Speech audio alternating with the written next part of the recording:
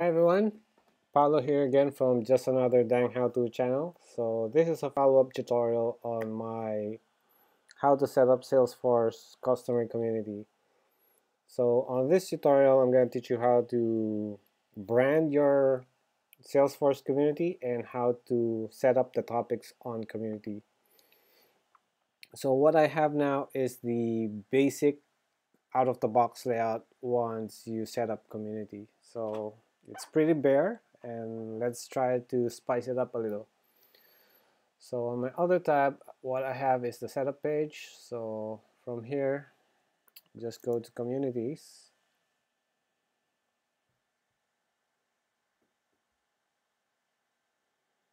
and launch your community workspace.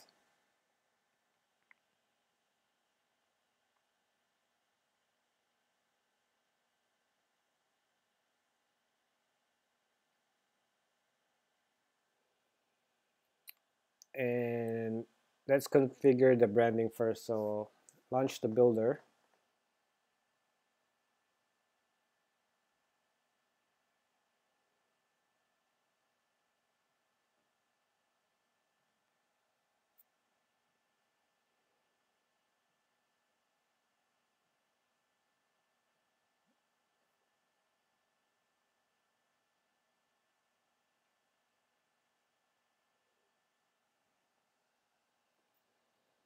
Anytime now.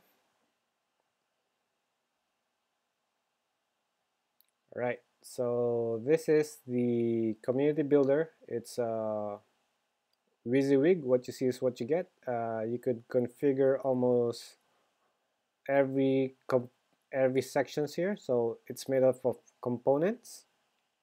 We'll do that later on a separate tutorial, but for this one, on your left side are some setup configurations. So if you jump into branding, you'll get this section for changing the attributes of the branding. So on the color section, you could pick colors that you want for the default look and feel theme, or you could upload your own image. If you click this guy,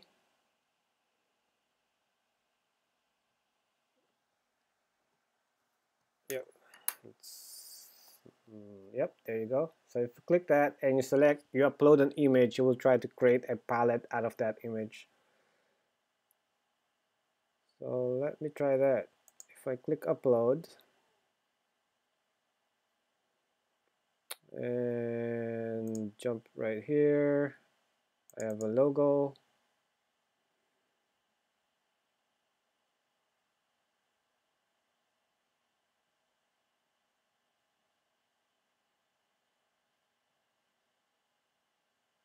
Yep, once that's done, that logo will be a palette that I could select. And of course, you could individually change each color setting from here. So you have the text color, detail color, link color. Um, Under images, this is where you set up your logo. So you click on this upload link and select this. I'll try upload this logo.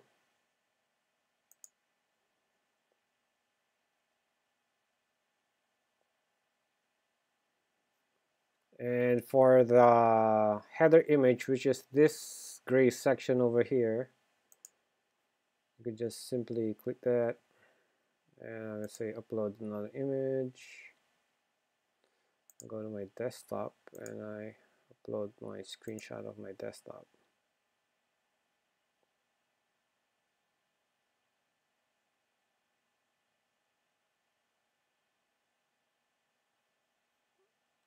And it should load there.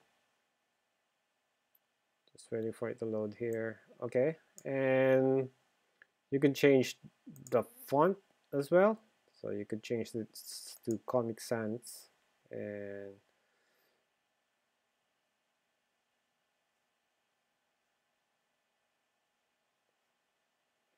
just waiting for it to load. Maybe if I close this, it will be more responsive. See, so the font has changed. So once you did this, you just need to publish it. Right now the community is not yet active, so I'm still on editing mode. Any changes you do, if you want it to reflect on the community, you need to publish it. So if I go back to my first tab and refresh,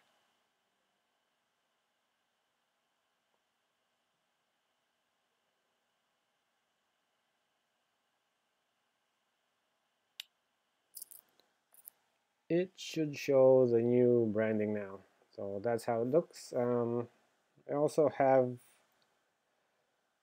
Safari open, so I could show you that this is responsive on any mobile device. So if I jump to an iPad Pro and I refresh this,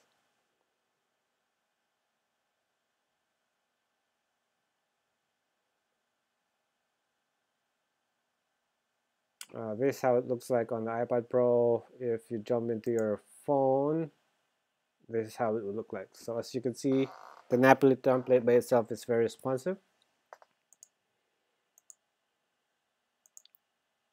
There you go.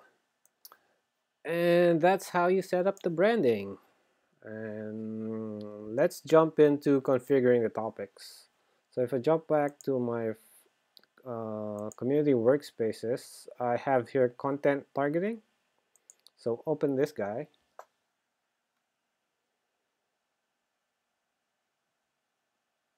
And from here, you could add some topics you want as default. So let me put men's apparel.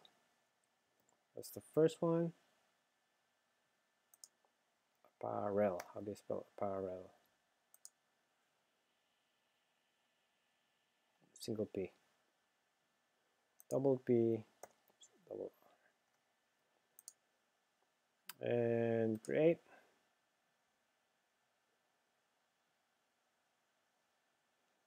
Create a new one. I call it women's apparel.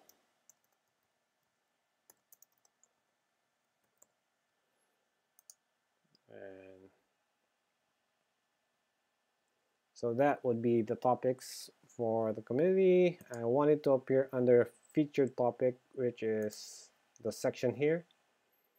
So if I go back there and I say men's apparel, should autocomplete for what's already there. And I say women's apparel, click on that. And if you want to add a thumbnail, click on that pencil icon and click on upload thumbnail. From here, let me go back there and upload this image that I have. Close. Do the same for women.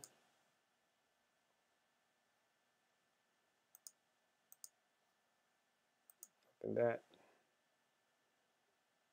And save. Now, if I go back to the template, refresh,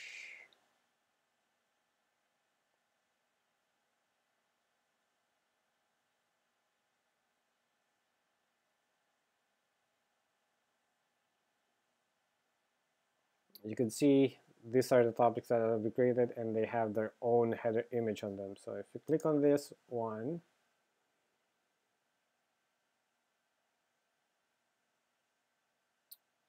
and click ask a question, you could directly post to this topic. Let's do that now.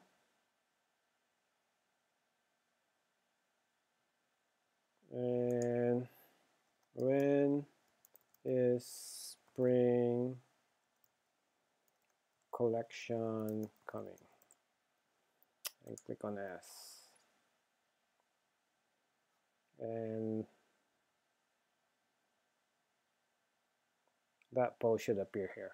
So basically that's it. Quick and easy way to customize the branding and set up the topics. Additional thing you could add is if you want to add navigation topics here, you could go back here and click on navigational topics, and you could put back let's say products, or create a navigation topic called products and click on save. These settings are, if you have articles enabled, knowledge enabled, you could assign this topic to that um, article with that data category. But that's for a future tutorial. I'll set that up for on next video tutorial. So if I go back here and refresh,